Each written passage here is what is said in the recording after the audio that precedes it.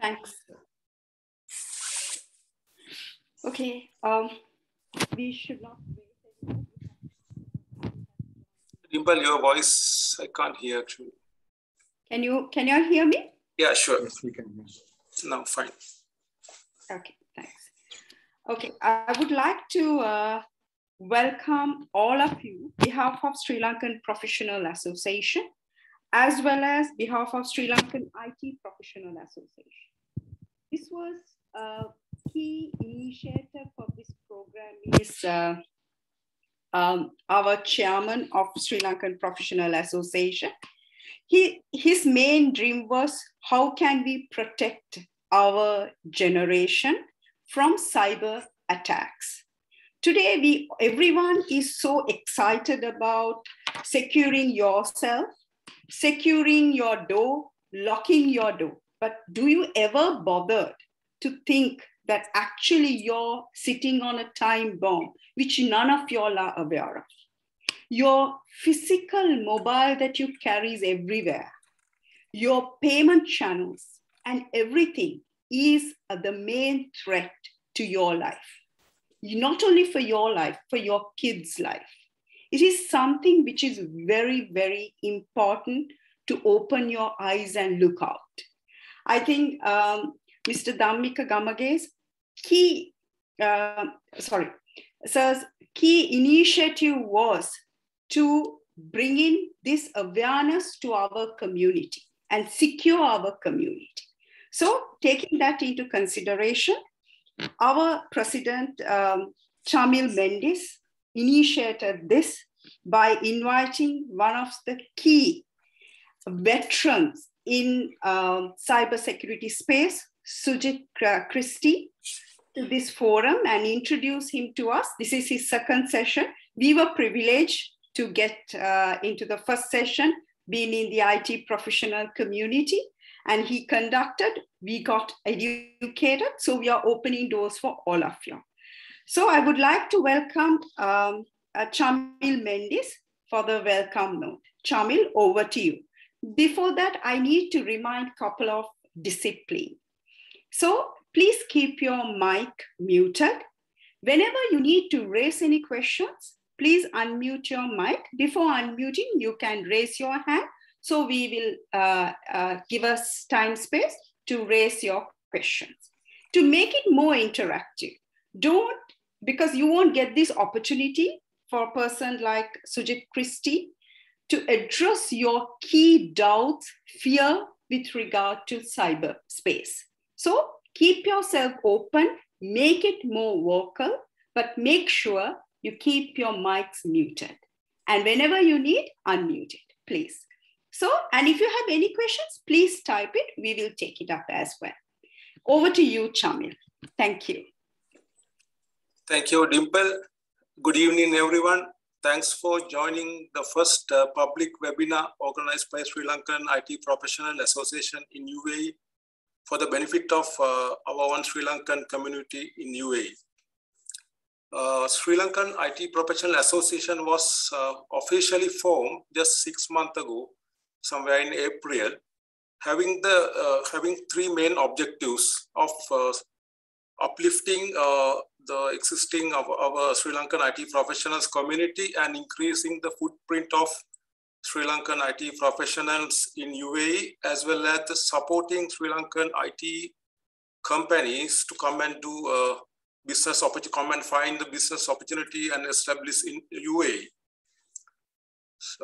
During last couple of 6 months, we have been conducted a couple of CPDs for our members in order to uplift their qualification and experience, as well as we had also done a couple of meetings with Sri Lankan IT companies who are willing to come to the UAE to find the business opportunities. And also we are in touch with some of the key Sri Lankan companies to get some of the deals in Sri Lanka, in UAE. So this is the bit of about Sri Lankan IT professionals and what we are doing at the moment. And today we have a very special guest speaker for the cybersecurity session from Sri Lanka, Mr. Sujit Christie. Warm welcome to Mr. Sujit Christie. And And a special thanks to Mr. Damika Gamage, who has given us the opportunity to conduct the public webinar for the Sri Lankan community. And this is our very first public community webinar. Talking about Sujit Christie, and he's a friend of mine, and we used to work together in Emirates Airline in Dubai from 2001 to 2003, and then he went back to Sri Lanka. And Sujit Christie is a governance, risk, compliance professional, a passionate information and cybersecurity adoption evangelist, and a director with Layer 7 Sergo Consultoria Private Limited. Sujit is the current president of ISC Squad Chapter Colombo and advisory board member of other professional bodies and group CISO, Chief Information Security Officer of John Keel's Holdings PLC, and many other private and government sector organizations in Sri Lanka as well as India. Sujit currently provides cybersecurity consulting and assurance services to clients in various industry verticals and act as the capacity as a group chief information security officer for a large market capitalized company in Sri Lanka. He also regular contributor to the No Security column in the Business Times Sri Lanka. He has worked in KPMG in New Zealand, Singapore, and Sri Lanka, eCorp in Singapore and India, and TVS Group company in India. Sujit is a winner of the 2013 ISC Squad President Award in Asia Pacific region and honorary in the Information Security Practitioner category for Information Security Leadership Achievement in Asia Pacific region. Actually, if I'm talking about Sujit, he has a lot of qualification experience and across the countries, as well as he has a lot of long list of his profile. So I'm not going to talk about all these details. So it is not fair that if I didn't touch at least about the main qualification and expertise. So if anyone is we can visit to Sujit Christie's LinkedIn profile to get to know about him. And I'm really glad that Sujit is on board with us today to provide his expertise, knowledge to safeguard our own community in UAE, Sri Lankan community in UAE. And this session will be conducted in English. Also, if you have any doubts, any question in Sinhala, Sujit can also speak well in Sinhala and he can understand. But unfortunately, some of this IT security terms you cannot explain well in Sinhala. You cannot directly translate to in Sinhala language. But of course, if you have any doubt, you can talk about in Sinhala and he can explain. Even I can help to explain in Sinhala also. And without taking much time, I would like to hand over the session to the Sujit Christie. And I'm pretty much sure this session would be a very exciting session. And Sujit, over to you.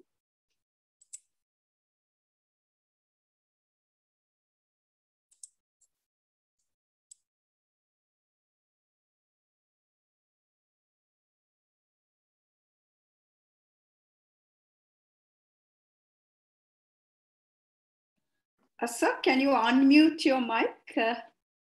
Sujit, sir?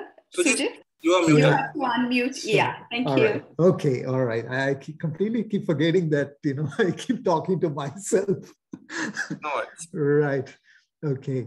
So, Aibowan, and it's great to be here. And first and foremost, I want to thank Mr. Damika Gamage and Dimple Chamil for extending an invite and also giving me this opportunity to talk to you about the cybersecurity and the good things and the bad things, right? So there are always two sides to everything. So I just want to take you through the slides and I want to ask you this question. Put yourself in all these situations. Tell me which is more riskier. Is it riskier to sit under that store? Or is it riskier to go and take a selfie with those bears? Or is it riskier to catch the lion's tail, or go on a balloon ride, or climb a ladder that way, or try to feed the crocodile? Which is more dangerous? And you can unmute and talk to me. Please unmute and you can provide the answer, or you can just type in. So Dimple, I'll ask you, I'll start with you. What do you think? Which is more dangerous? Oh, for me, I find everything looks dangerous to me. Everything looks dangerous, isn't it? In different ways. The risk can be anywhere. Absolutely. Damika, what do you think? I do concur with Dimple. This risk is everywhere. The only difference is the percentages. So it's equally risky, everything.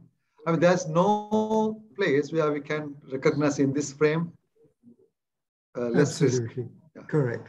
You're spot on, right? It's a human tendency, right? If let's say, if you all were 30, 40 years younger, let's say if I were to take you to your teenage days, if I showed this picture and asked you, what would you have said? You know, you would have said, what the hell is this? I mean, this is nothing to be worried about. I mean, look at that guy who is standing on that ladder. Will you do that today? And I'll take my personal experience. Now, when I see my son running or jumping over a barbed wire, I tell him, Huda, be careful, don't run. But somewhere he has heard me talk about my experience where I had tried to climb over a fence and I actually tripped and fell.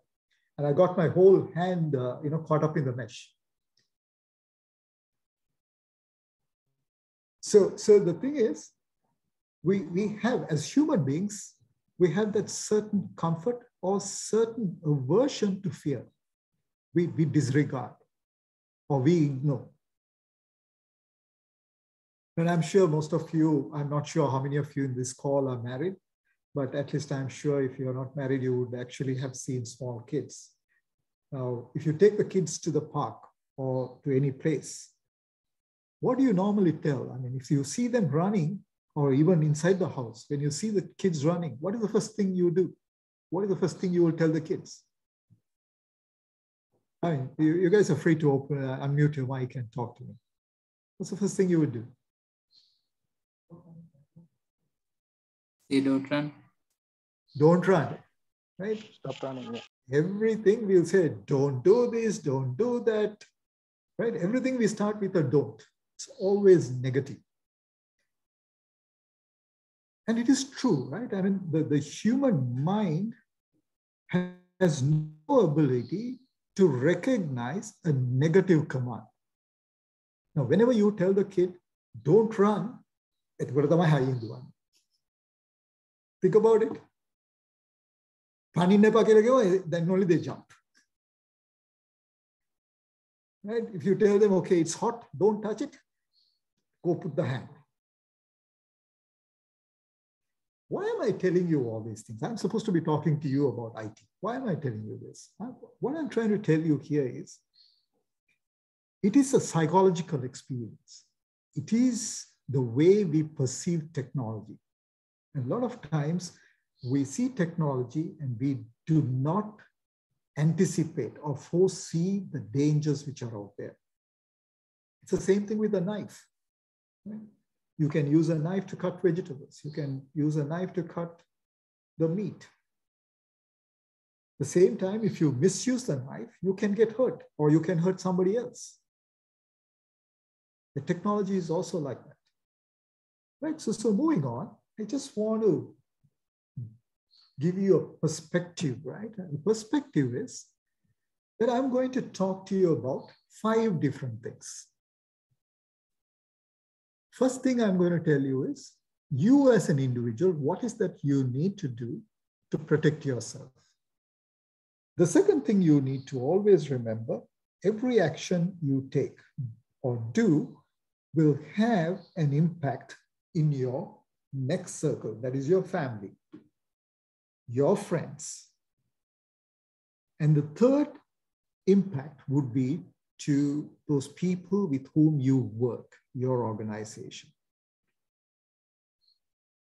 So today we are going to focus about you, about myself. What is that I would do to protect myself? So I'm going to bring up this particular slide and I'm going to ask you, what do you see in the slide? What do you see in the slide? What do you see? Bottles. Very good. Very good. Any other answers?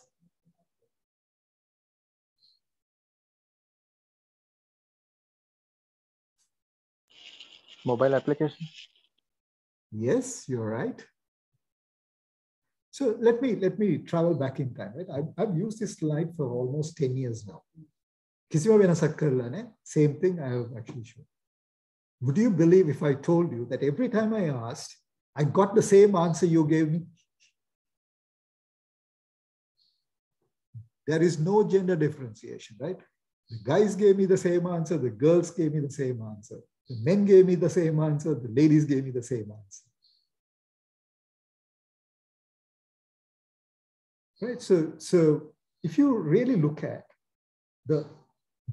the message I want to bring to you is, isn't that some sort of an addiction there? Today, how many of you can leave this for 5 minutes and go out? Even inside the house, how many of you actually, keep it in your pocket, keep it in your hand and walk around? I don't know how many devices you use. I mean, I use so many, right? I mean, there's some more on the other side, right? But our life is revolving around devices. Our life is revolving around applications.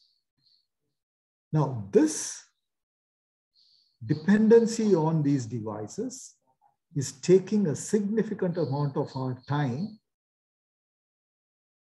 to stay focused on this. Do you agree? 90 to 95% of our life is dependent on a device in technology. Yesterday or day before, I was talking to Chamira and Amisha. Even if you go shopping,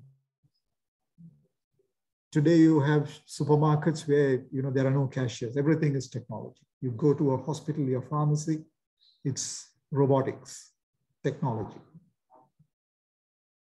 Now let me also ask you another question.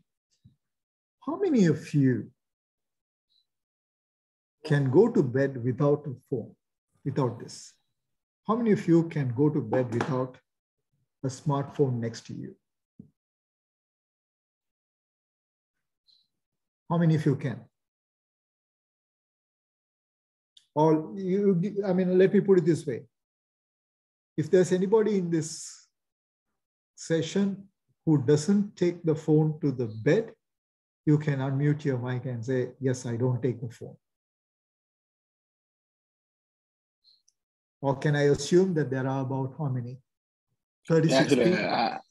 I don't bring it to the bed because I have been practicing it forcefully because I couldn't sleep. Otherwise, having the device won't get us to sleep.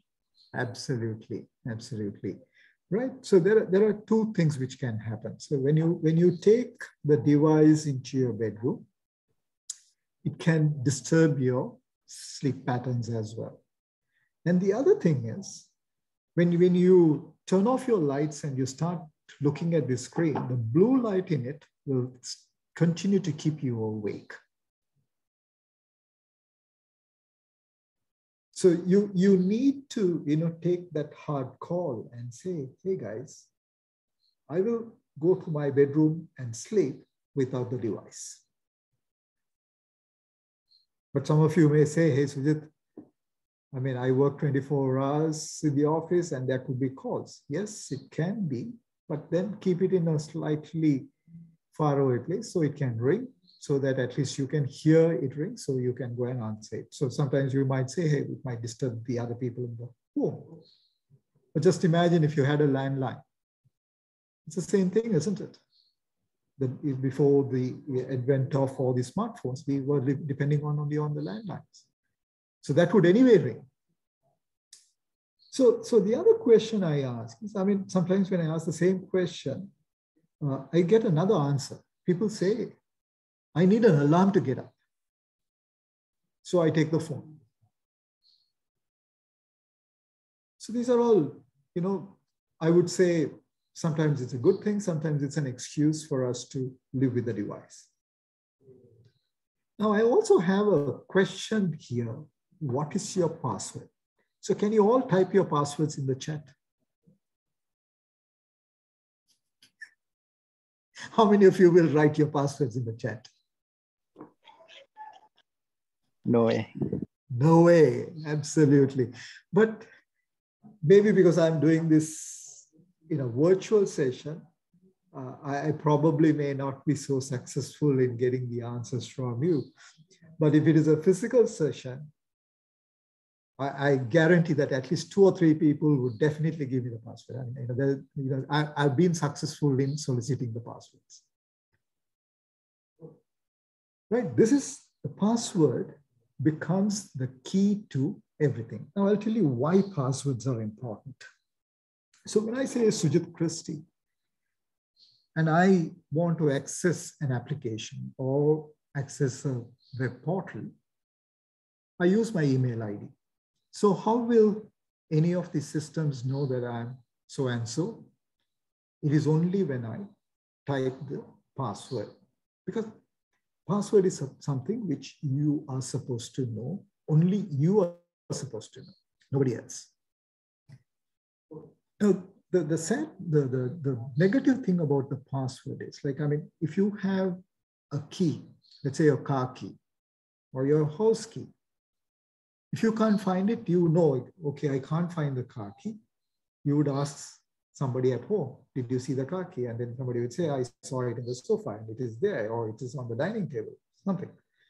But when you lose your password, you will never know about it. And nobody is going to come and tell you that you lost your password or that they stole your password. So it's easier to lose the password. Now, I was doing a similar session about in 2012. This was in one of the universities, and I had both my sons also sitting there in the room. So they were also listening to this conversation. So I was talking about passwords, and I was telling them the importance of keeping the password safe and the importance of not sharing the password. So a couple of days later, I get a call from my wife saying, you know, we have a problem. I asked, what is the problem?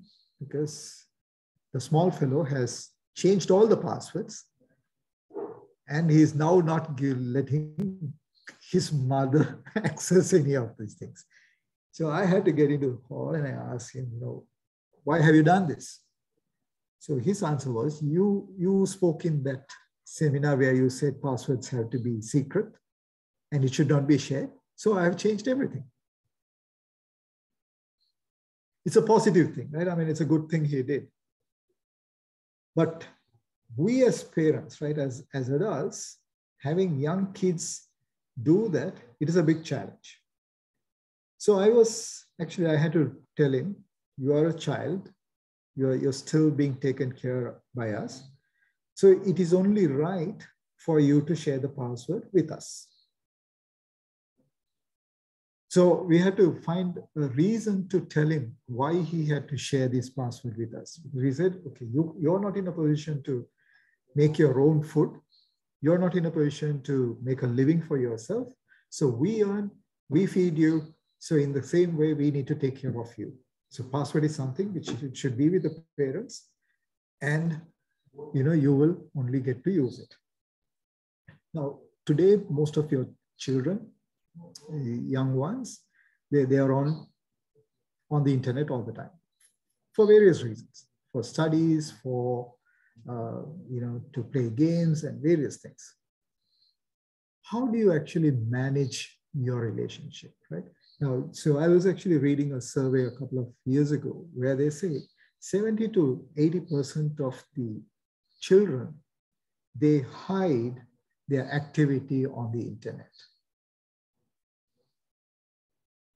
It's a big challenge, right? I mean, it's a big challenge for parents and adults. So one of you said that you don't take the mobile phone to the bedroom.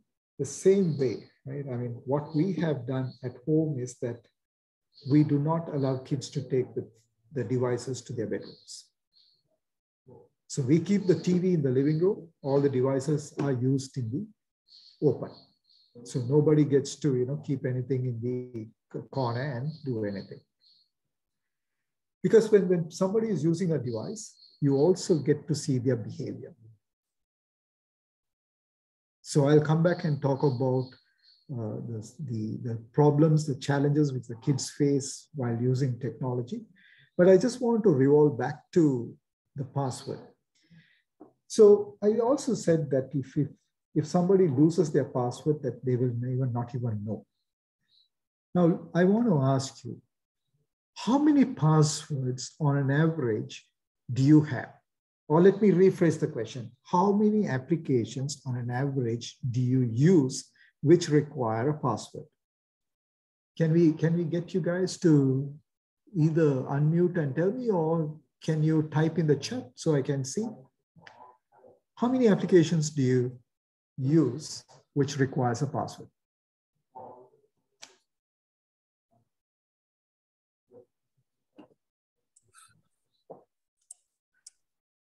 Janaka, 50 plus. Harsha, over 6 plus daily.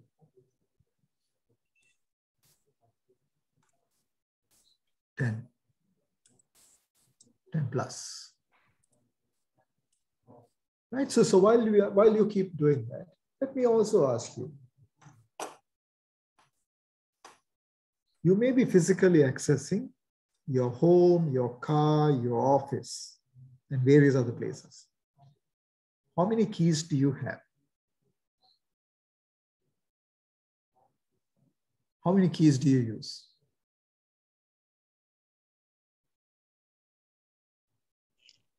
Okay. If let's say home, car, and the office, minimum 3 keys, isn't it?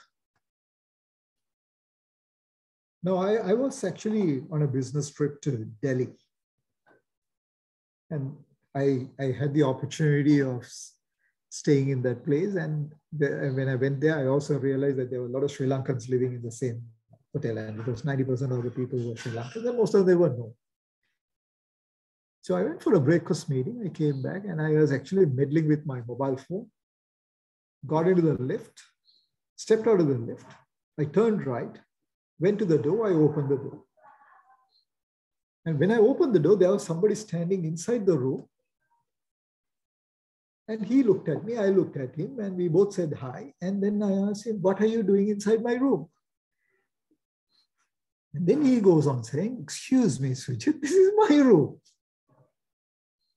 And then he very politely told me, Sujit, your room is on the other side. So instead of turning right, you should have turned left. So I apologized. I felt very bad. I felt embarrassed. I quietly walked out and went to my room. So on the way out of the hotel, I went to the lobby and I told them something like this happened. And I was able to use my key and I was able to open the other room. So the receptionist, all of them, and the people who were standing in the reception, they all smiled at me and they said, sir, you are a regular guest. We gave you the master key. So which means I had access to almost any room in that hotel. Now the question I have, I mean, you don't have to answer me on the chat or anything. Some of you said that you have more than 5 applications you access. Do you have that many passwords, or you have one password which you use in all these applications?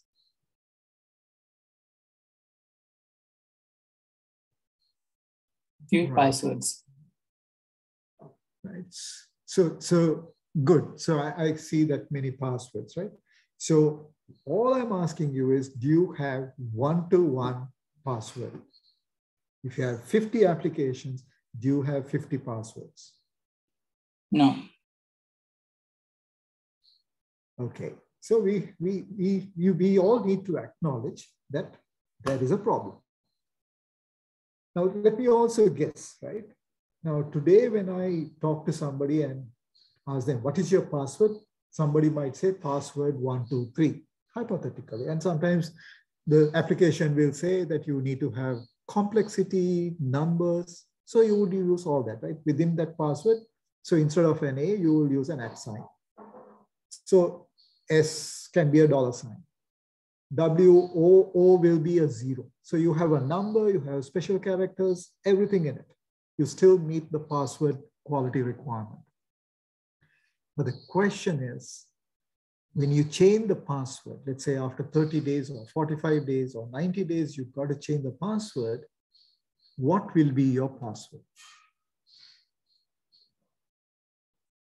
So sometimes I give this example. Your first password is password 123. What will be your next password? Come on, guys, make a guess. 3, 4, 5. You can have a sequence. Absolutely, right? And I know people, they create a password in January, so it says password January 2021. So next month when they have to change it, it's password February 2021. So how difficult is it for somebody to guess the next password if they know that this was your old password? I'm not sure whether you have received any emails which actually gives out your password, right? Saying, we have discriminatory evidence that you've been involved in certain activities, and we will disclose this information to your friends in WhatsApp or email or whatever. But in order to prove that we have this information, they will say, this is your password. And a lot of times when you look at the password, you know this is the password you used. And sometimes I've had people who call me and say, I got this email and it says, that they have pictures of me or pictures of my family. So I asked them, how do you know that it's your password?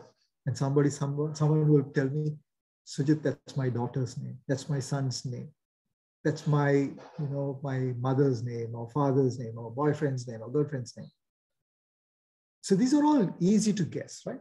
So the point, what I'm trying to emphasize here is that today we have come to a stage where you can use a multi-factor authentication. Right? Most of the applications have the ability for you to use a multi-factor authentication. So if I were to show you, right, I'm going to use my camera to show you, right? It's something called an app authenticator. Can you see this here? With a padlock. Can you see that? Is that clear now? Yeah. Yes. Yes. So you can download an app authenticator. There's one from Google, there's one from Microsoft. Now, if I were to activate it, now can you see? It says, I need to use my fingerprint for me to unlock this. Can you see this?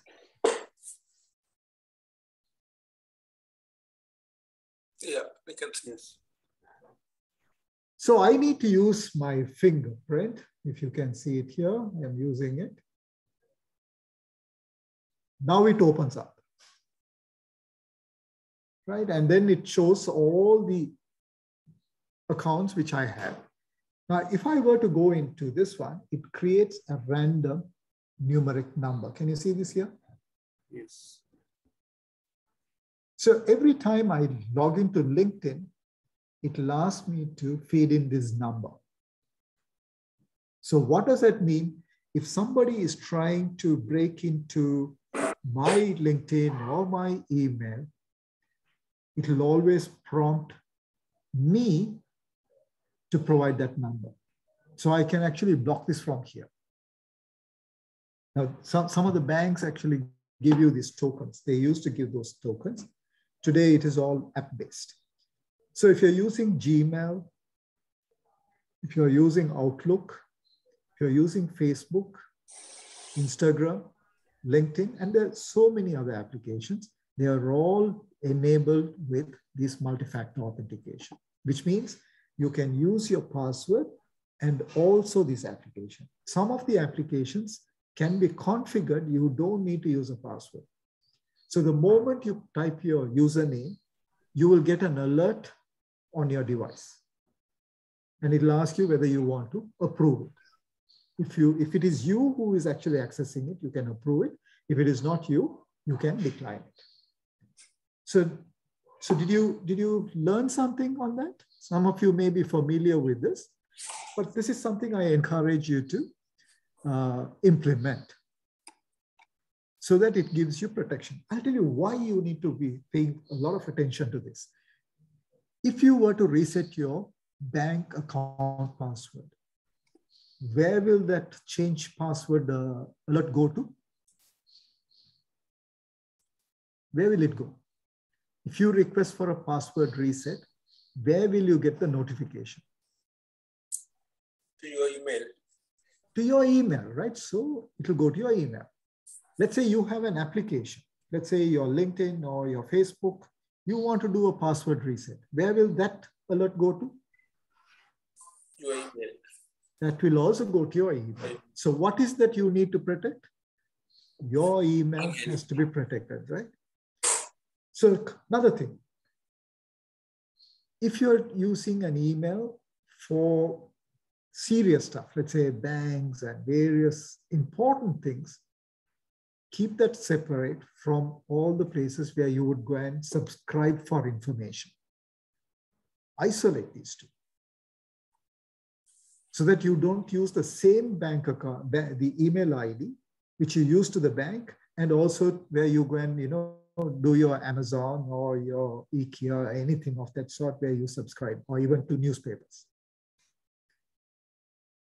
Because the attackers, when they gain access to these usernames, like the email IDs, they are going to use bots, automated technology to try and simulate your passwords. And if your password is password 1234, as somebody wrote it down, how difficult is it to break into? Pataskala, you can go in, right? So it's very, very dangerous. So if you look at this is on a lighter note, right? So every time your password gets hacked, you can't be changing your dog's name. So which means, what is your password? It's your dog's name. Right? So spend a lot of time trying to understand what your password. Another thing which you probably are looking at is in terms of remembering passwords. How many of you can remember all the passwords? You may not. Right? So sometimes you may write it down somewhere. But if you write it down, keep it in a safe place. Because I know some people, I don't know whether you all use some app called Truecaller. Do you all use Truecaller? Yeah. Right.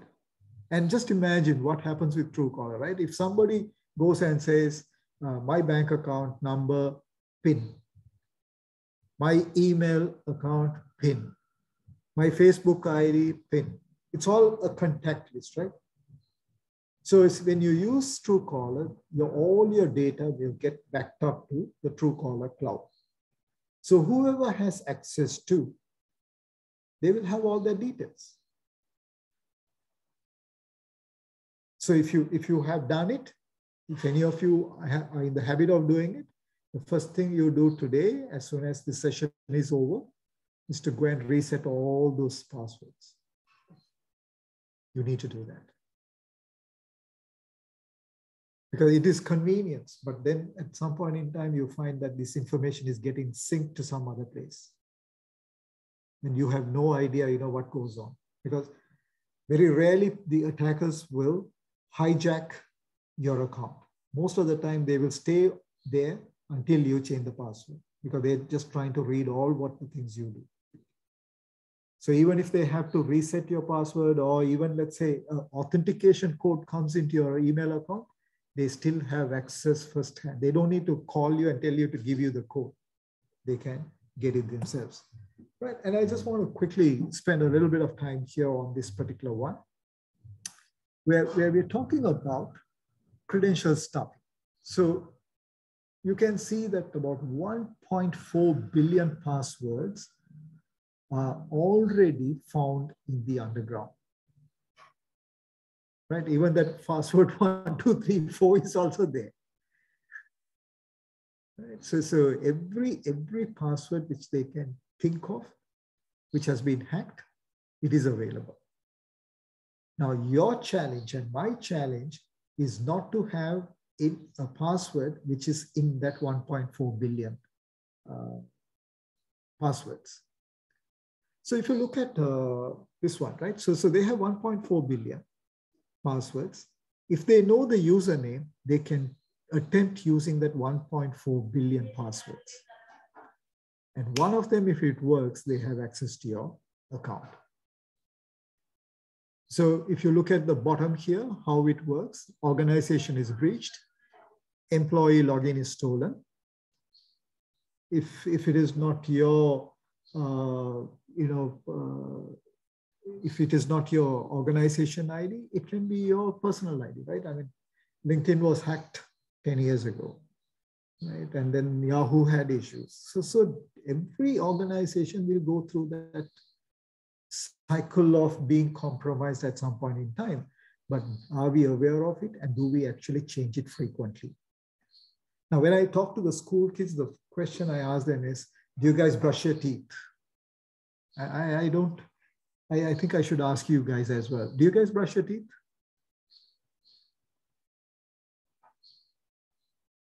Well, I can see only Chamil on the screen. So Chamil, do you brush your teeth?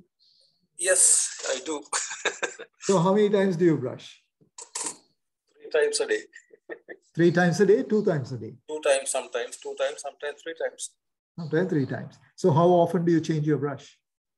Actually, it's 3 months, in 3 months. So 2 times a day, and you change your brush once in 2 or 3 months. Yeah. Why do you change your brush? Because it can't use, no? I mean, there's a lifetime for each and everything. We don't apply the same principles for password, isn't it? Mm. Passwords are also true. The more you use, the more chances you lose it. The more chances somebody will steal it from you. So don't just depend on your password, but also depend on the multi-factor, 2-factor authentication, something which you know, something which you have like an app authenticator. And further, I'm putting my fingerprint here, which means something I am. So even if an alert comes into my device, if somebody wants to go and approve it, they can't do it because the fingerprint is not there on the device, isn't it? So that's the safety mechanism you need to have, right? So using employee logins, hacker gains access to other online accounts. So he will, let's say, if I take my mail ID, they will go and use that ID on all the web portals, all the places they can use with the combination of 1.4 billion or more passwords. At some point in time, they will be able to break it. So that is why it is important for you to change the password, and you should not use dictionary words. It is easy to guess, right? So I take the Oxford Dictionary, upload it to a tool, and there you go. So what is the best way of doing it? You can add at random 2 or 3 words together so that it doesn't form a particular meaning. You can use special characters. You can use numbers. Right? So I sometimes say, well, you can even think of a song. Take the first line of the sentence, right? And I love this song, Pitikota Pangone, right? So you can think of, right? And you can add the special characters, you can add new numbers to that particular this thing, right? But don't use Pitikota Pangone because somebody has used it and probably it is already there. But think of a song which is unique to you or an incident which is unique to you. You can form a sentence. A lot of time people use one, I mean, today, of course, applications don't allow you to use any password less than 8 characters. But the longer, the better. Right? So it'll become much more stronger.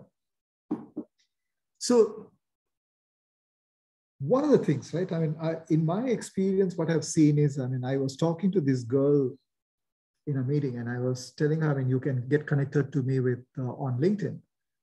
And she said she can't connect with me on LinkedIn because somebody has actually logged into her account. So I said, you can do a reset. Then she says, no, Sujit, my email is also compromised. That is one side of the story. And I've had people come and tell me, Sujit, somebody is pretending to be my girlfriend or pretending to be my wife, and that person is, flirting with all the men in the country. So I asked them, what really happened? So sometimes they say the account has got hijacked. So the important thing, what you need to remember is password is something which has to be unique. You need to keep it safe and you need to change it often. Like the way I was talking to you about the toothbrush. So you can see, different types of attack. What I've actually given a picture here. They can use to send marketing material. They can, take your account over, or they can even become a friend and they try to defraud you, or they take your identity. So your password becomes the most important asset in your digital life that you need to keep it safe. So this slide is about, all what I told you all this time, right? You need to make it long. It has to be unique. Lock your mobile phones, right? I mean, I don't know whether you use a pattern. How many of you use a pattern to unlock your mobile? Anyone? Chamil, have you seen anybody using in your friend circle a pattern, like a shape or something like that? So they do like this. Now no one is using Sujit. I think it can be easily untraceable. Right. So today, everybody must be using fingerprints. Fingerprints, yeah, and facial recognition. Absolutely. Facial recognition, right? So, but if you're still using a device which has a pattern, you should actually try and avoid doing that. The reason I'm telling you is, I mean, I had a friend of mine. He had locked his phone because his kids were playing with it. So the daughter had said, Tati, what bad is the phone? So he gave the phone to the little one. She takes it, goes in front of the TV, keeps it like this, flat like this. Reflection, can see the traces, the fingerprint trace. And the child has been watching the father's fingerprint, the movement. So in the mind, she had a picture. She could see where the traces were. She just followed. Not even 10 seconds, she unlocked the phone. Right? So if kids can do it, anybody can do it. So it's much more easier, right? So try and use, I mean, I of course say if you can use a PIN and a fingerprint, would always be better because then you have dual control. But fingerprint is much more convenient. So you need to take that call where you want utmost safety. Then you use dual. Otherwise, you just go with fingerprint. But never share your passwords with anyone. Right? So I spoke about the MFA. Before you go to the next section, there is one question. Please. From Anton. Hello? Yeah, I can hear you. Tell me. Yeah, what if the password manager has backdoor to developer for quality assurance?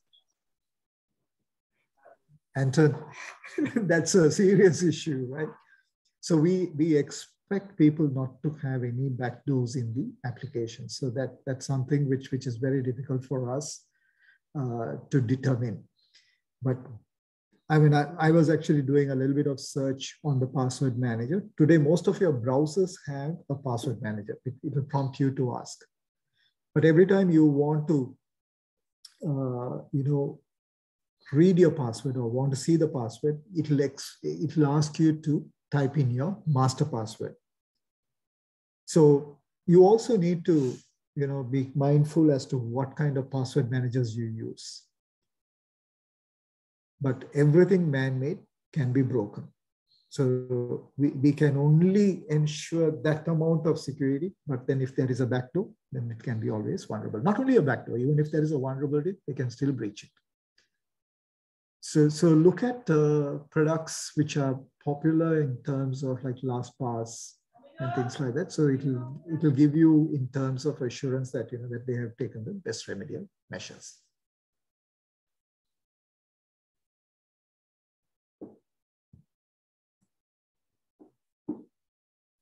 So here you see different types of application. I mean, mobile phones, right? And today it's mainly you're talking about Apple or Android, iOS or Android. That's mostly it is. But not all applications in the App Store is safe. That's a fact, right? So not everything is safe. Now, one of the things you can do is, as and when you find time, Google and check to see what are the applications which the Play Store has removed recently. They'll give you a list. What are the applications Apple has removed from its store? So if you find any of those applications installed on your device, you should straight away uninstall them. Now, application is a good way for people to do social engineering attack. Now, there was this case which happened in Delhi or in India, for example. So somebody developed an application which was something similar to a WhatsApp application, and it was widely used by the military, the people in the army. So this application had an inbuilt intelligence. So which means whenever the person went near certain sensitive landmarks, maybe airport, parliament, railway stations, it automatically unmutes the camera. It opens the camera and unmutes the microphone so that it can listen into the conversation and see what is actually in the vicinity. And today, some of these applications have the ability to even trace your activity or monitor your activity. Now, I remember, I mean, if you have time, whenever you have some time, go and look for Uber, search for Uber-related legal cases in UK or the US. You would find that one of the senior executives in Uber told a newspaper, a journalist, that they had so much of information that if that is disclosed, that it can even put her family life at jeopardy. So most of these applications have the ability to track your movement. So when you go to the settings of these applications, you can actually choose whether to enable tracking, geolocation, all that can be disabled. So you need to make a conscious decision whether to enable certain features by default to be active, or you need it only when you need it. Another important thing, what you need to remember is today, because we have these smartphones, we tend to take a lot of pictures.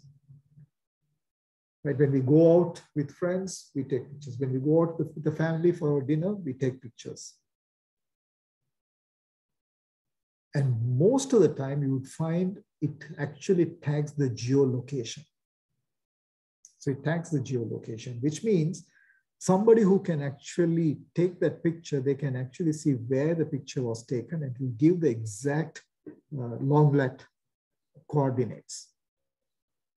Now, I don't know whether this story is true or not, but I remember reading it where this father takes the daughter to the kindergarten. First day at school. So he goes to school. Just before the daughter goes into the gate, both of them take a selfie. They pose together, take a selfie, and he posts it. My darling's first day at school. He comes back to pick the daughter after a few hours. And when he goes to the school authorities and asks them, they say, your daughter has already left. And in reality, what happened was that somebody who ever saw this picture, they traced the location, they came, and before the father came, they kidnapped the daughter and went. Right? Unverified, but I'm just telling you the dangers out there, right? So whenever you post pictures, please ensure that you can remove the geotags, or you take pictures without the geotags. It's important. It's for your own safety, your family's safety as well. Now, I just want you to squint your eyes. Just close it, and then if you can just squint your eyes and look at this picture, what do you see?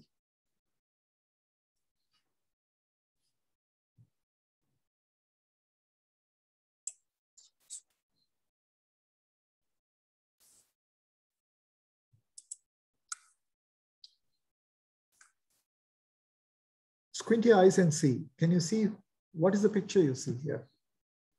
What is the image you see? A lady, a face of a lady, right?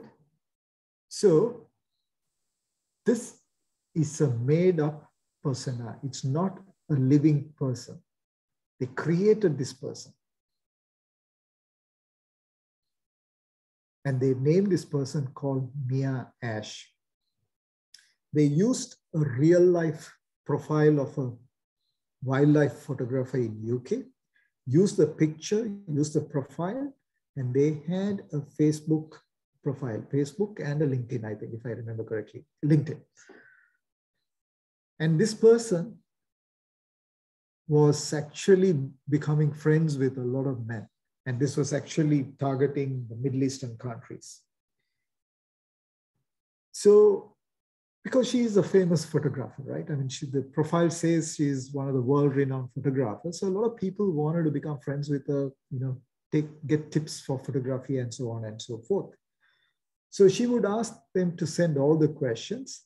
And in return, she would say, I will send you an Excel sheet. You will have all the answers in it.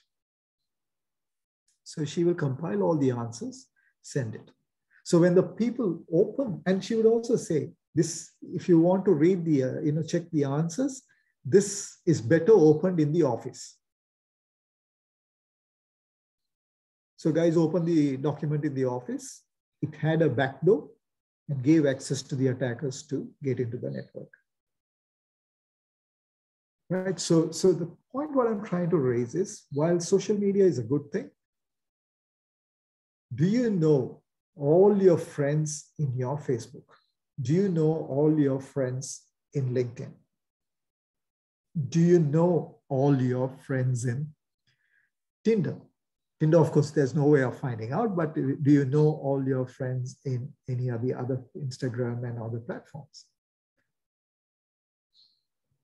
Now, when I used to ask the same question from the children when I talk to them in schools. And a lot of times I ask them, do you know your neighbors? And most of them say, I don't know the neighbors. But then if I ask them, how many friends do you have in Facebook? They'll give some numbers, which is mind-boggling, right? And so many. Most of them don't even know that. Right? So not everybody who connects to you, to your profile, is not a friend. Cannot be a friend. And so everything you post in the social media platform, especially your personal details, your personal activities. Let's say you go on a trip, you post pictures, you post about your family, you post about your children. You need to be careful what you post. Right? I mean, I do post. I mean, some of you are there in my Facebook, right? Can anybody recall to see whether you had actually seen any of my family photographs?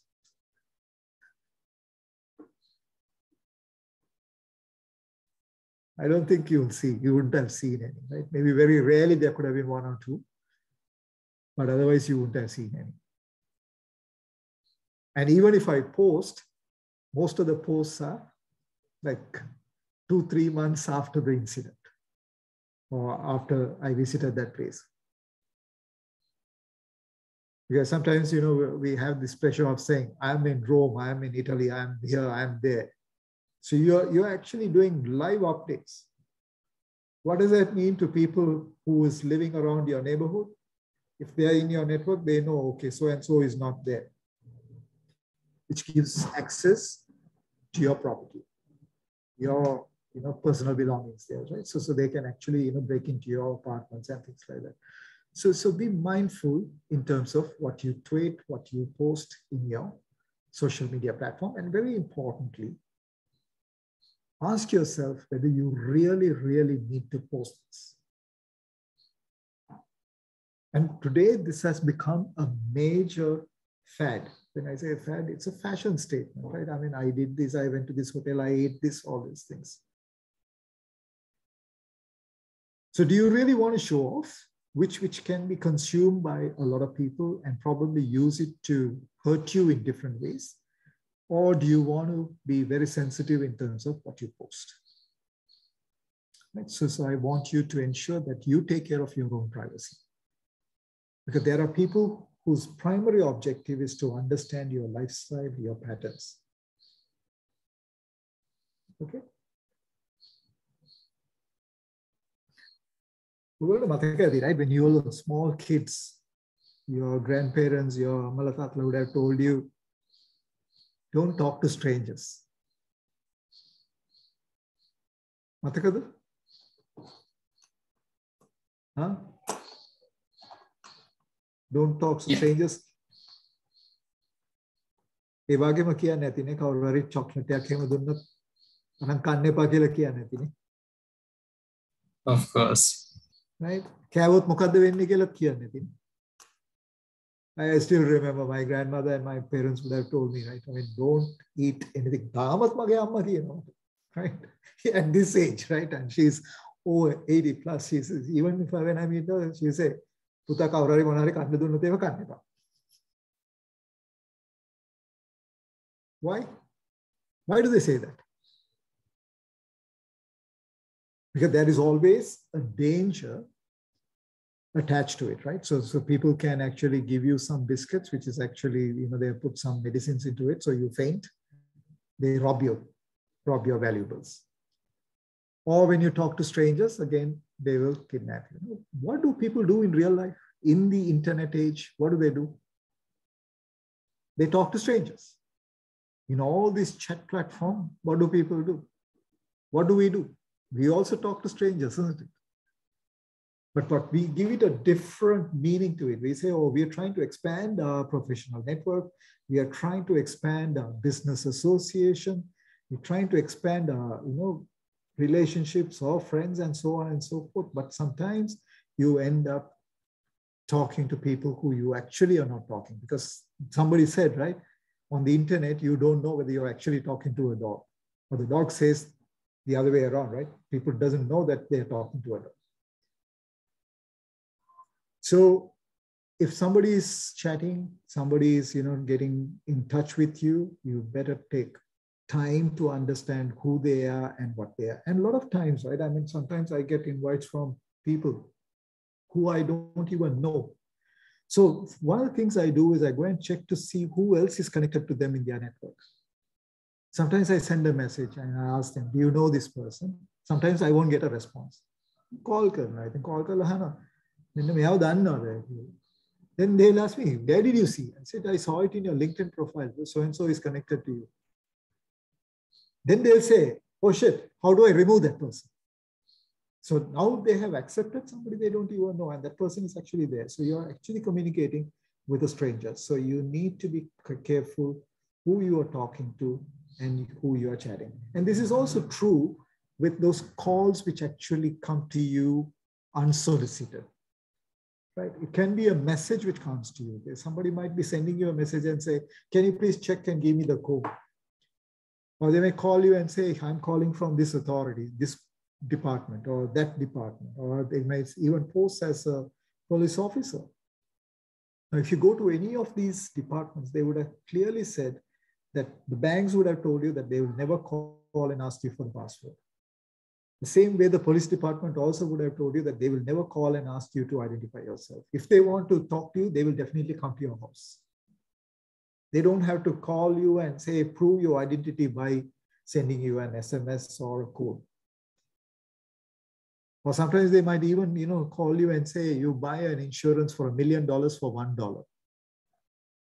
But I've had calls such as that, right? I mean, sometimes I've had calls, and on the other hand, I call the bank and tell them, there's somebody calling, pretending to be from the bank. Are you guys doing any campaigns?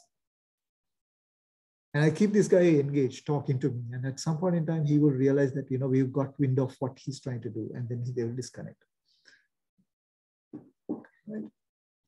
And you also need to be careful in terms of your friends, your association with other people. Because when people break relationships, they tend to hurt other people. Right? So one of the things what people do is they post revengeful comments, right? They troll people. Or sometimes they even post dirty pictures. I mean, recently I had a situation where this girl is in marketing. Her job is to take calls and give quotations and solicit customers for the organization. Somebody had taken her number and started calling her and started speaking in vulgar terms. They had even posted things on the internet. So when I got involved, she told me somebody had even called her mother. So I actually said, okay, give me access to your Facebook account, meaning add me as a friend. I want to see what is there in your account. Baladi, 2 weeks before that particular incident, she has had a birthday and she had posted a picture with her mother, which mother was tagged to the list. Ammage profile mobile number. And these fellows have called the mother and said, your daughter is like this. Right? So you need to be careful in terms of what information you provide in this. And always, it is always good to move on rather than try and fight with people. Right? And very quickly, I just want to touch briefly on games. Today, games are very popular.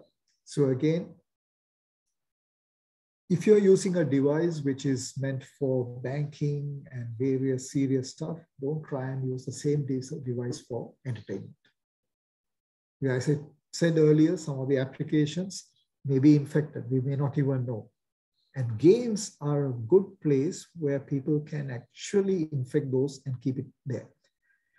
Now, those of you who know Angry Birds, Farmville, then football, these are all very popular games. Some of these games, you need to pay money and get it. And somebody would actually download a commercially available software and they say you can have a free version of it. So a lot of people, what will they do? They will go and download that one. But what are they downloading? They're downloading a malicious, infected software. And the moment that software gets installed on your device, it will start reading your SMS, start reading your emails, it will listen into phone calls, it can activate your camera, it can activate your microphone, it can do a whole lot of things. So you need to be mindful in terms of what applications you install. Right? Phishing, Chamil, how are we doing on time? How much time do we have? Sujit, I think we have another 15 minutes. Okay, right. Take 15 or 20 minutes. Yeah, sure. So, I mean, I just want to, there are about three or four more slides. That's about it, right? So emails. Today, the attackers, what they do is they have harvested all the email addresses, and what they want to do is they want to send out emails to everyone. In some cases, these emails will go into a spam folder. So if you look at your email application, you will have a spam folder. So all that will go into that. Sometimes genuine emails also will go into it. So you are compelled to look at that email, that folder as well. But if there is an email which is showing urgency, they say, okay, your password will expire from this date. Please click on it to keep it active. So if there is money, or if there is a link which they ask you to click on, or if they ask you to download an attachment, those are indications that you need to be careful. You should not click on any of those. If there is desperation, there is fear, there is threat, you need to be mindful of it. Now, I'll tell you a story which happened just before the lockdown. There was a small break in between the lockdown and then we opened up in Sri Lanka. So a friend of mine called and said, Sujit, we want to have a quick chat with you. And I asked, what's it? He said one of his friends had received this email which says that they've got pictures of him, that if he doesn't pay $1,000 or something, that they will release all the pictures to his WhatsApp group friends. So this guy was really upset. So when this friend called me, I actually asked,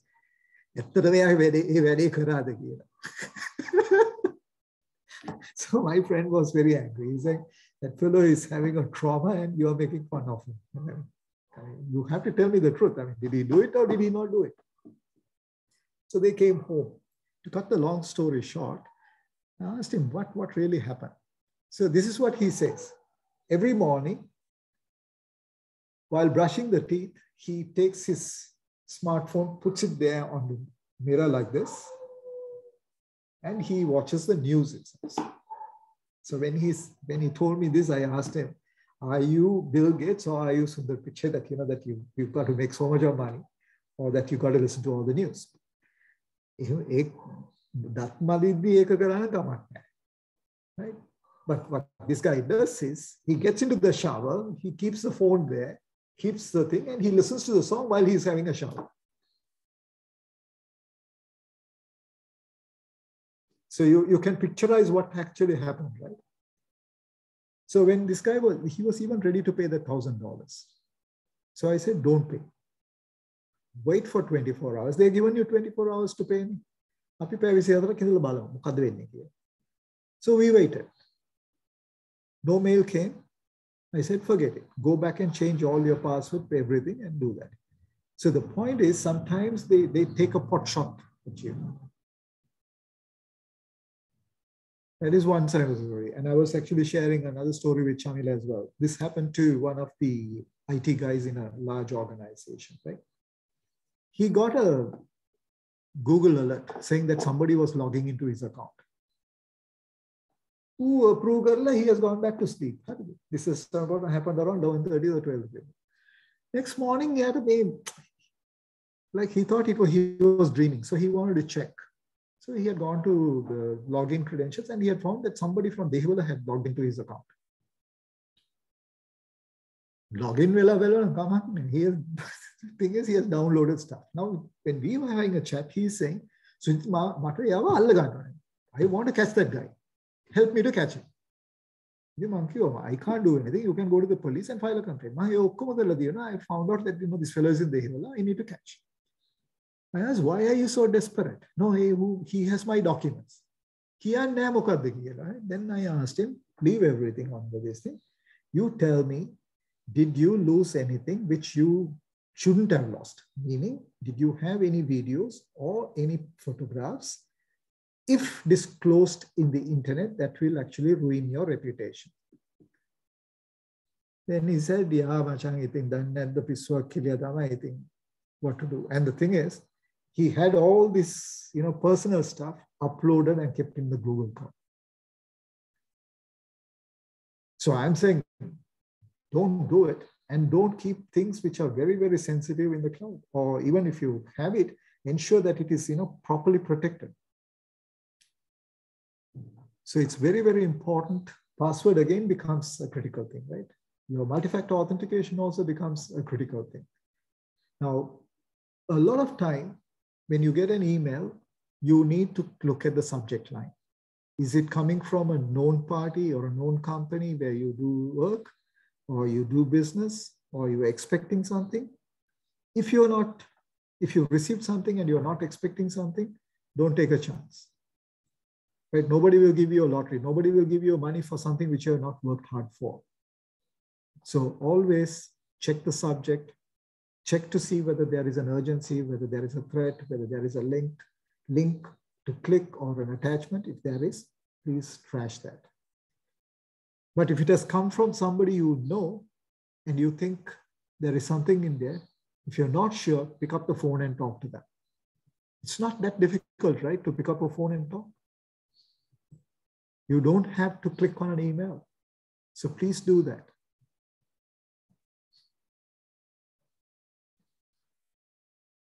So most of the time, a message will come, there'll be an attachment. When you click on it, it will redirect you to a website. It's a fake website. There'll be a form where it will ask for your details, like your name, your email ID, your bank account number, your PIN numbers. Right? You're given all what you need to give.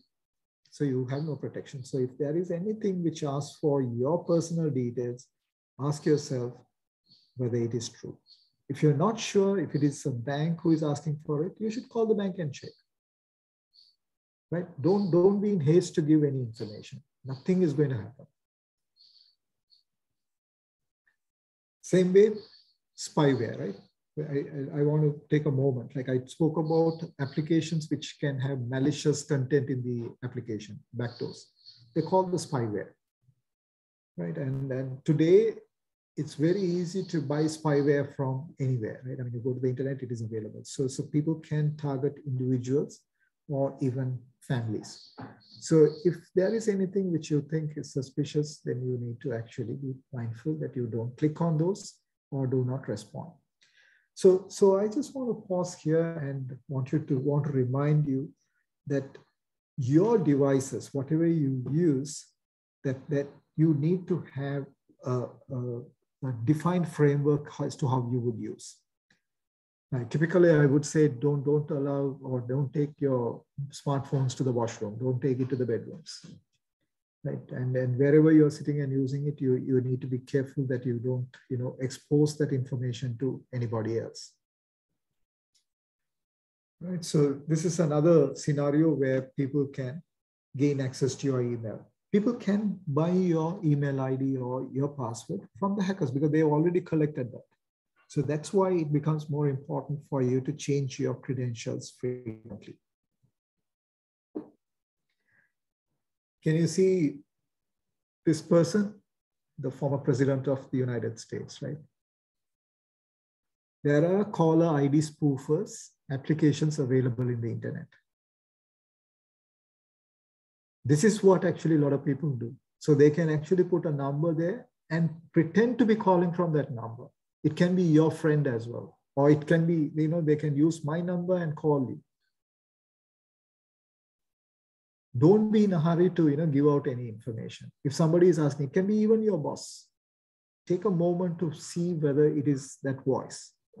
But again, today, artificial intelligence, machine learning, those technologies are available where people can record my voice and speak like me. I mean, maybe I think I shared that advertisement with you, no, Chamil? Like the Cadbury advertisement, Shah Rukh Khan's? Yeah, you shared with me. Maybe you should actually share it with the group, right? Yeah. Here they have used Shah Rukh Khan's voice to promote the local, small shop retailers. They're doing a good thing, but they're using artificial intelligence where I can go and say, okay, I want to promote Layer 7.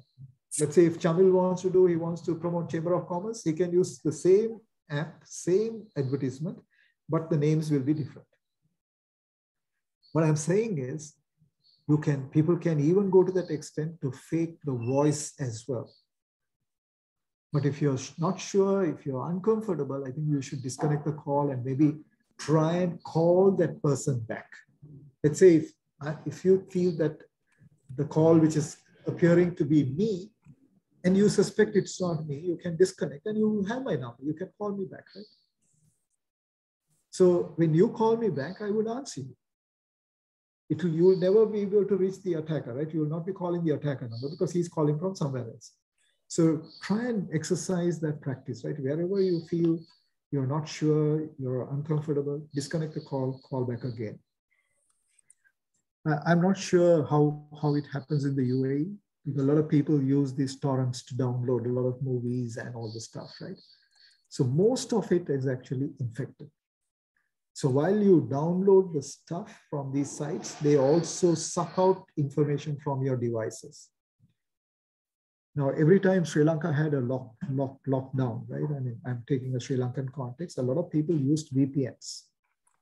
Some people couldn't live without Facebook, right? So they had to be connected to Facebook. They used VPN. So the thing what they said was, oh, I was able to bypass Mobitel, SLT, or even Dialog. And these attackers actually, they ran a campaign saying free VPNs for Sri Lankans. And when you do a search VPN, these sites actually came on top. So when they install and connect these VPNs, most of them were connecting to malicious websites.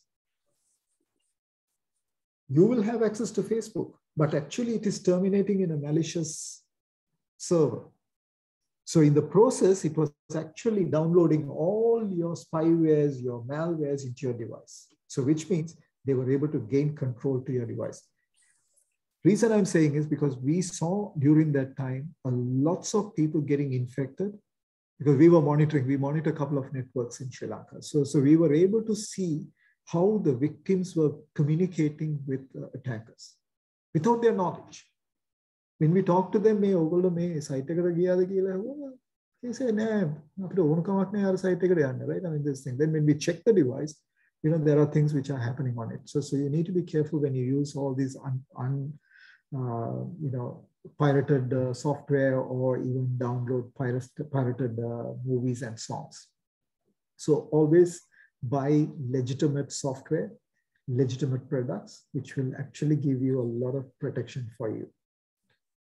Right. So if you back up, please ensure you back up to a good device, maybe something like this, but keep it in a safe place. If you're keeping it in the cloud, please ensure that you're using a solid password and multi-factor enabled in it, right? That's very, very important. So Wi-Fi is another point which you probably are using at home. So if you have the ability to change the default settings, you should do that, right? So you need to reset the password so that that people don't have access to your links, so that they're not connecting to your access points and then doing anything malicious, because if something goes wrong, they are actually going to come back to you. Last but not the least, I'm sure all of you travel a lot, especially if you're in a restaurant, in an airport. Where do you sit? How do you keep your device? Who is able to see it? Now, I mean, I don't have it in this particular slide. I have pictures where I have used cameras to actually zoom into other people's devices to see what they are doing. So I can even, there could be cameras which are out there, you're sitting and typing. They can see your keystrokes, your username and a password. So wherever you're seated, whatever you're doing, please look out for your environment. If there are any CCTV cameras and if you're seated right underneath, they can actually see your keystrokes. And whoever has access to those feeds, they can have access to your information as well. So shoulder surfing, looking at now, if you look at the first picture, he's pretending to be taking notes, but he's watching what he's doing, right? And all of them are like that. So security is all about like a music, right? It's all about notes, right? It's about creating melodies. So you cannot take anything for granted. but you need to exercise as much as possible good practices. This is the same thing with your corona or the COVID practice as well. We said social distancing, wear a mask, sanitize your hands. Same thing for your internet or digital use as well. So use good hygiene practices, which will keep you safe. So if you have any questions, I can take them.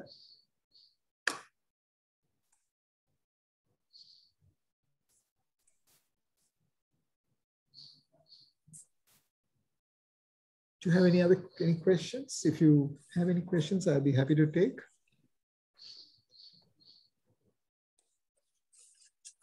Any questions? You'll are free to raise it. Please do, because it's even, a quite... Yeah, even if you don't have a question right now, anytime you need to, you can always connect with me. Shamil has my local number with him. So you can connect with me on WhatsApp. You can connect with me on LinkedIn.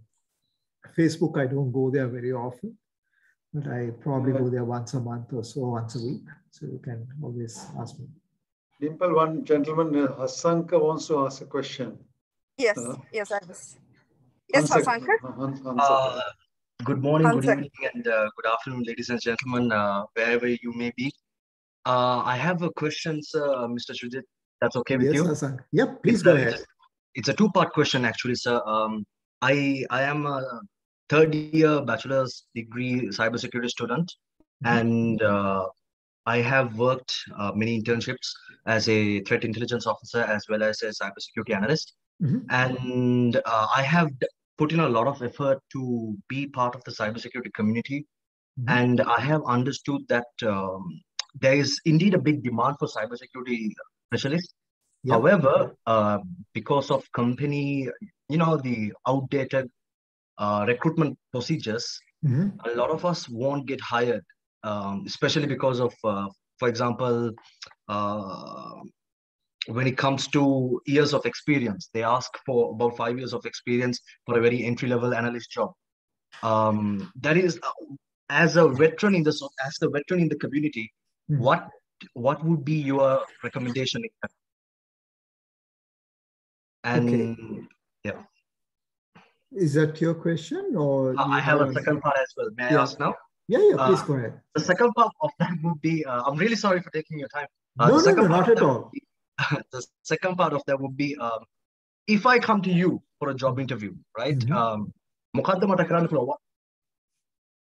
Okay, if I'm interviewing you, the first thing I will actually look out for is your attitude. Okay, that's fair. I think that's very, very fair. Right. So if you talk to all the people who actually work with me or who have worked in the past, that is the only thing which I look for, right? So I always tell them, don't give me excuses. Give me a reason why you can do it. Right. Experience is secondary, right? I mean, I don't claim to know everything. Absolutely. Neither can anybody say that, this thing. And I agree with you, right? I mean, if somebody is asking 5 years experience for threat intel, that industry alone or that particular specialization is not even 5 years. Exactly. That's the thing. Cybersecurity itself is not very... Yeah, exactly. So what I would actually suggest, if you're really serious about getting into this field of information security, look at vendor neutral certifications, right? So I'm a strong advocate of that, right? Because today, if I go to a doctor, one of the things I would look at is what is his qualification? Has he done MBBS minimum? Okay. If it is something I want, let's say, if I need, help in terms of, if I have to take my wife, I probably would look at a gynecologist. So I would see whether they have specialized in gynecology. Or if I, take somebody who needs any help with regards to heart ailment, so I would look for a heart specialist, right? So what I'm trying to say is don't get deceived by those people who say certifications do not give you that experience. Certifications actually give you an insight into best practices. Okay. Right now, for example, I'll tell you an example. We say everybody should implement a AAA service, right? Authentication, authorization, audit. Then, if you don't know what this AAA is, where you would use it, in real life, if you see there is a flaw in it, you will never identify that it has been deployed the wrong way. Very true, sir. Very true. Right. So I mean, if I were to show this book here, right? This book talks about the best practice. Right? This is a CISP book, right? Yeah, yeah. So when I go for an audit, what I look for is, okay, book says this. This is what they are doing.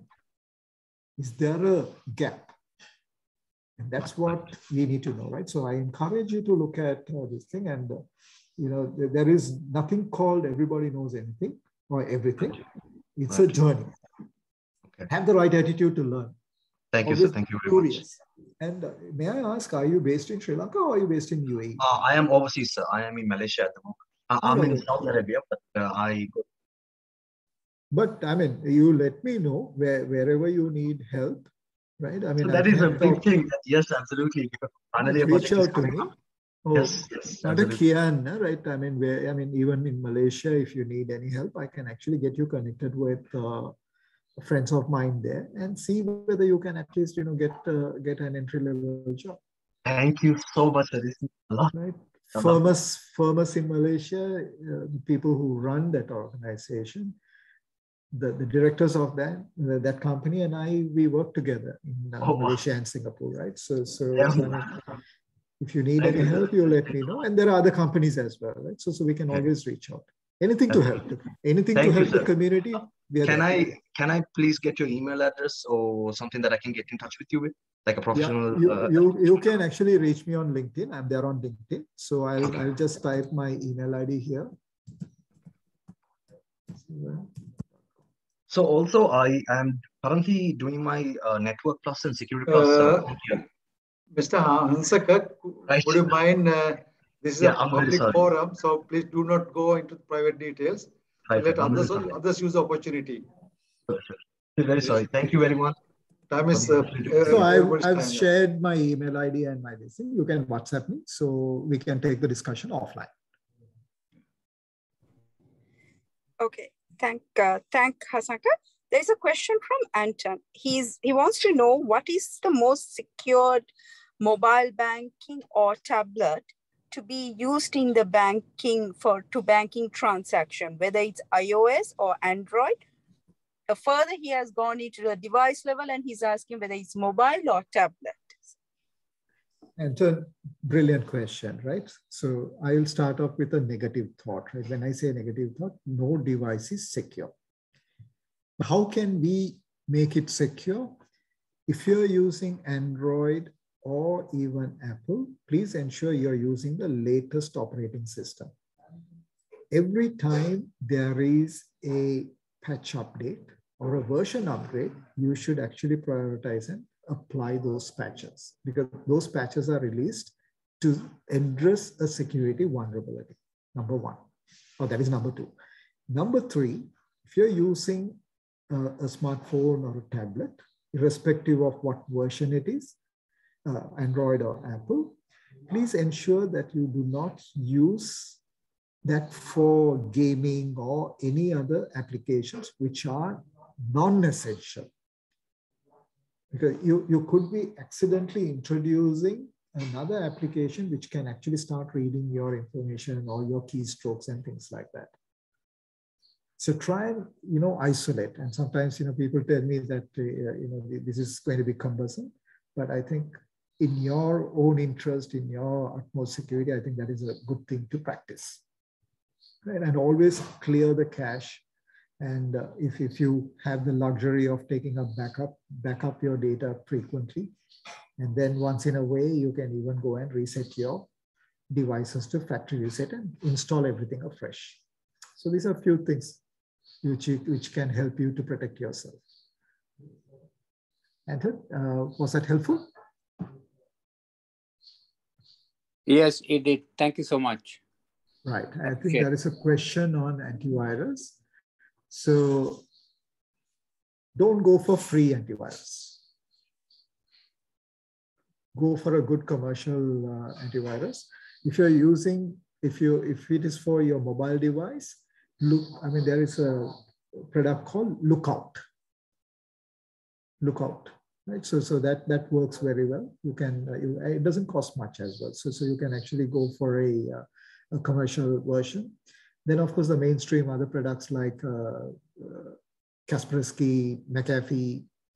Then you have other forms of applications available as well. But invest in a paid version.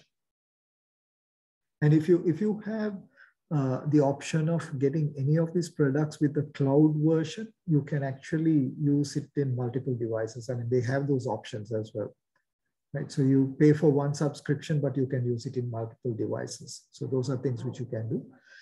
Going forward, what I see is that Microsoft Defender is going to become very strong because they understand your operating systems, especially your laptop if you're a Microsoft platform user. So Windows Defender will also do good. But right now, you have to use, in addition to your Windows Defender, you should consider using another antivirus. So I won't name one better than the other. All of them are good. But at the end of the day, it is our responsibility. What we click and how we use it is all dependent on us. So if we go and start surfacing in areas like uncharted waters, you're basically inviting trouble. And one other thing, right? I mean, I also want to, can I just come out of this and probably take you through to another screen? And I think I shared, yes, please. Right, I'll share my browser here. So if I go to the settings here, right? And if I type this, I'm using Microsoft Edge, right? And if you type DNS, you have this option here. Enable this and choose a DNS service provider. The advantage you have here is because typically an antivirus works at an IP layer 3. Right? And internet, for it to work, you need to have a resolver service. That is what DNS is all about, domain name service. So if I type an IP address, it has to resolve. If I type www. something, it has to resolve and give me the response. So when it goes and resolves, the DNS service provider, now here I have used Cisco's OpenDNS. They have a database of all bad websites and bad IPs. So what it means is when you request or when your traffic goes to this particular site, OpenDNS will block it. But if you don't use OpenDNS, what will happen is it will go to the infected site, it will bring the infection into your machine, and then the antivirus will get activated and then say, there is an infection. So which is better? OpenDNS plus antivirus is better. You can actually download, for those people who are using it on personal devices, don't use it in your office devices because then it will become a violation of licensing with Cisco. Cisco has an OpenDNS free version available for you to use it on your devices. So you can download it and use it. Right? What I'll do is I'll share those links with Chamil and Chamil can share it with you.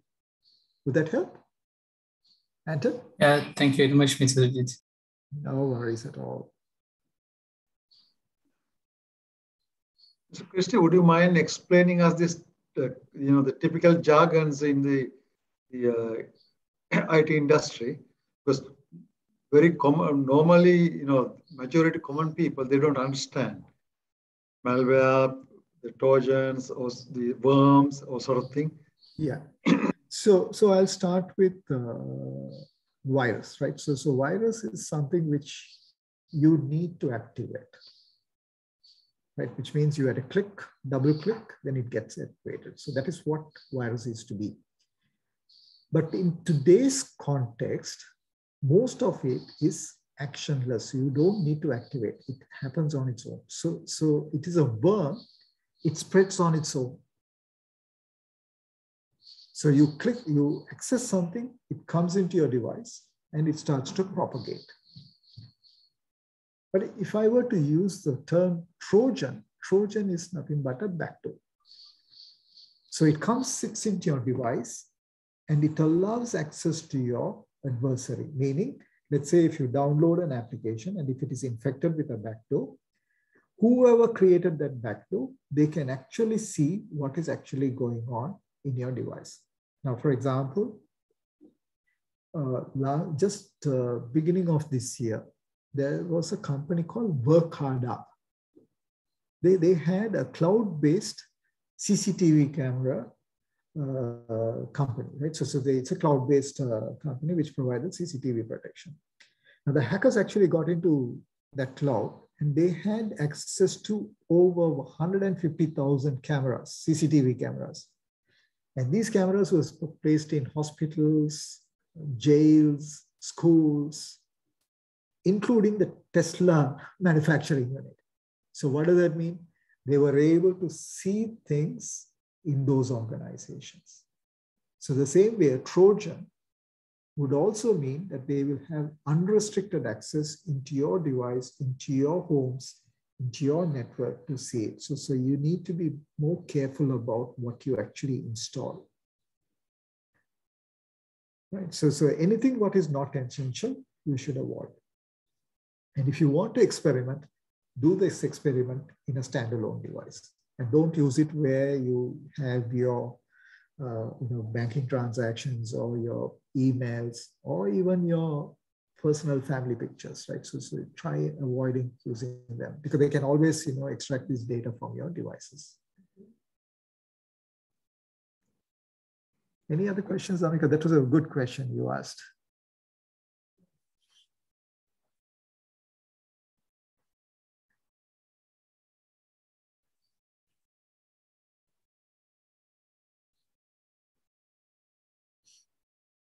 And the other thing, right? I mean, since I'm on this browser, you all can actually go to Facebook Help Center.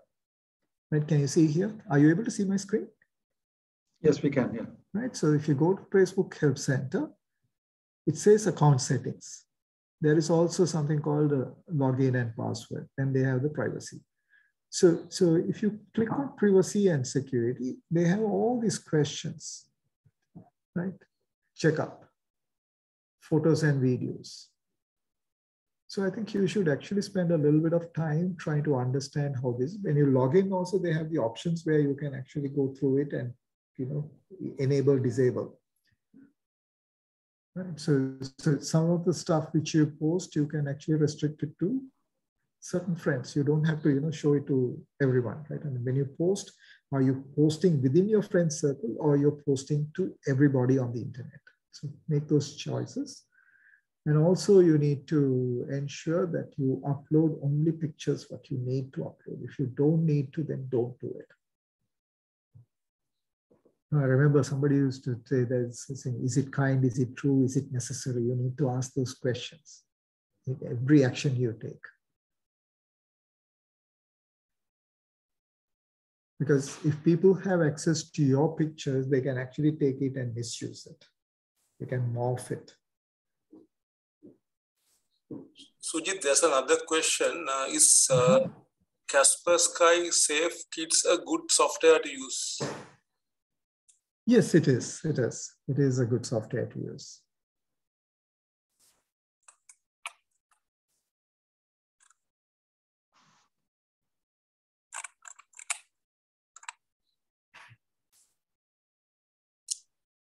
Anyone else having any question?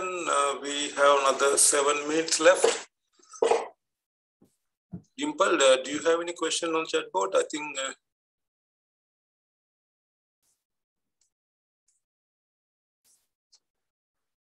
No, Chamil, there is no questions.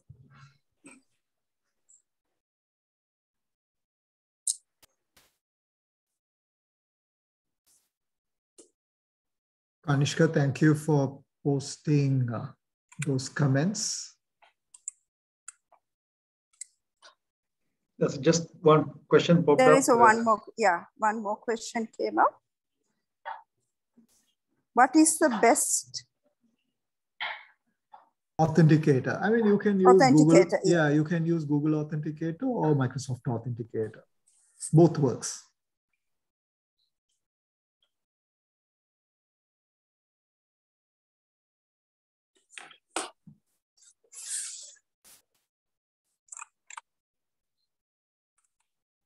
I would like, why don't you all open your cameras and just, I know it's after work, it must be a little tiring day, but it is a very valuable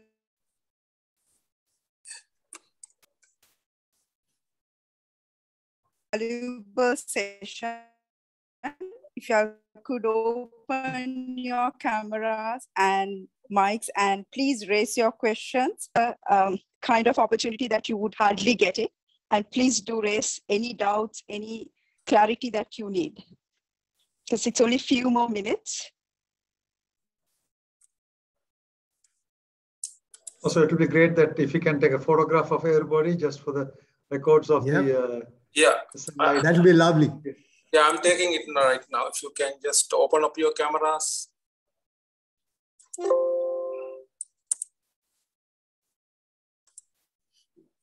You would like to see more picture, more live more images. faces, yes. More faces. You need to fill the screen. Yeah. So while Shamil does that, I think Dimple also made an observation saying, ask all questions you need to ask now. But I would like to extend an invitation saying, if at all, whenever you have a question, you can always reach out to me. I shared my mobile number. You can WhatsApp me. And I have also shared my email ID. And you can also take the opportunity to connect with me on LinkedIn.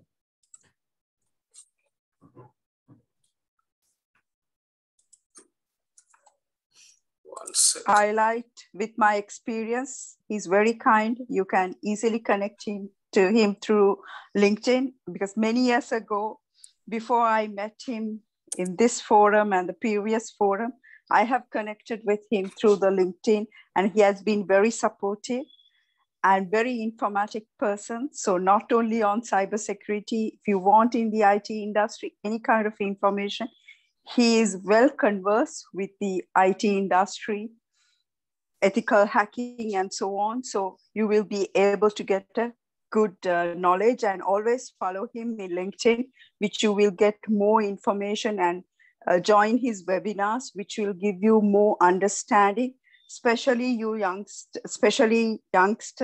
who I have seen, who has been in the IT industry, which is just you all are getting into the industry. So it's always better to be connected with veterans like Christy sir.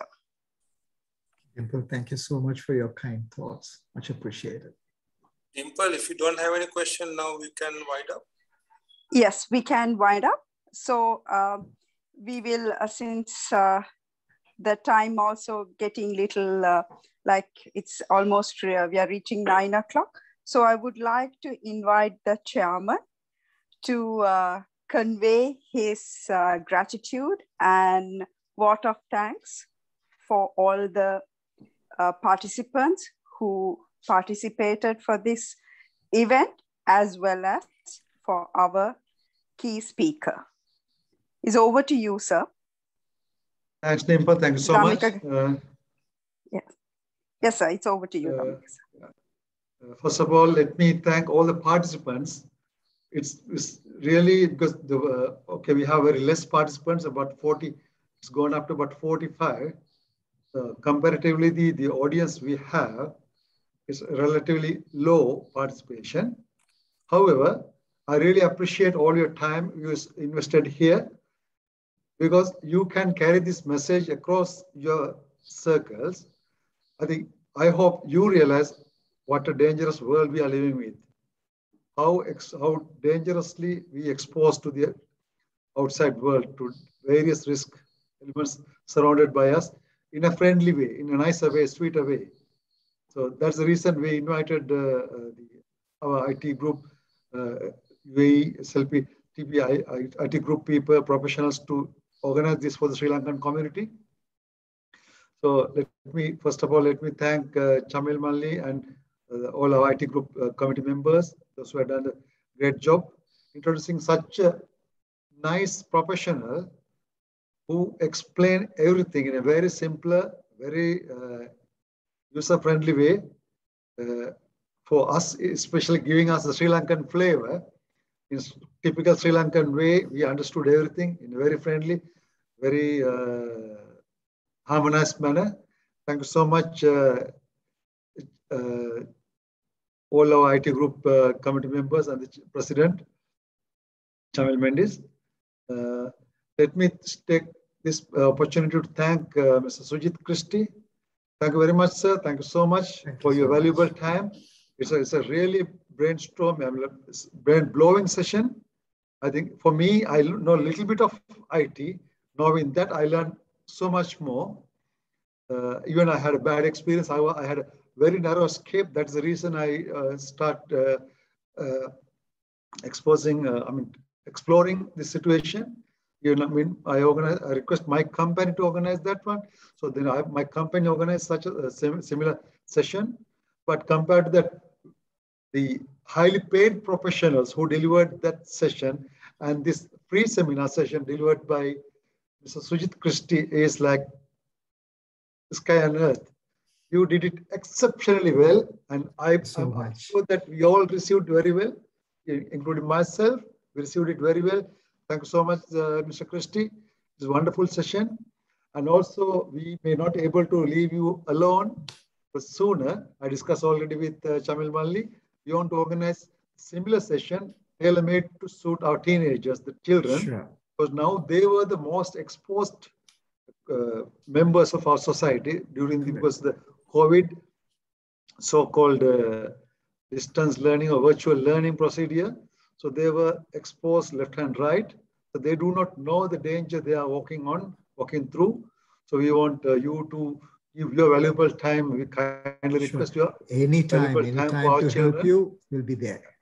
So especially we are focusing, our focus center is the Dubai Daham Pasala. It's not limited to Dubai Daham Pasala children. It's open to all globally, all Sri Lankans as well as because especially as children. So you are free to talk only on English because generally kids are very good in English, much more better than us. So you'll be more comfortable with the kids. So with that note, once again, I thank everybody who helped even by thinking of this the event, by even spending 1 second towards the betterment of this event. Because we will, after the event, we will share these slides which Mr. Christie demonstrated to us. And please send across your communities. Explain them the danger we are, how bad we are, how vulnerable we are, how exposed we are. So then they will participate to the future events. Actually, it goes to my own family because when my wife, when I invited to her, so please join with me. Okay, he said, okay, that's the way. We believe that this is not my problem. We believe that, okay, IT or the business security, and it's not my problem. So it's somebody else's problem. But today we are highly vulnerably exposed to the world, IT, and we all at risk. So therefore, each and every one of us has a duty to protect oneself as well as the others. Please spread this news across the society to go learn more and more about how to protect yourself. Because in recent past is about maybe 6 months, like Chamil Mali, I was exposed. I had a very great escape because if I go 1 second more than my time, then I'll be maybe just losing my entire wealth, whatever I earned, saved here. So it is that close. So a lot of people crying, silently crying, because they lost so many things. Like they lost their private life, they lost their wealth. So this is very important to know about the cyber threats, cyber security. With that note, I'll conclude this event. Once again, I thank all the SLPA IT group, as well as our resource person, very kind, very humble gentleman, Mr. Sujit Christie. Thank you very much, sir. Thank you. Ladies and gentlemen, good night. Yeah. Good night. Good night.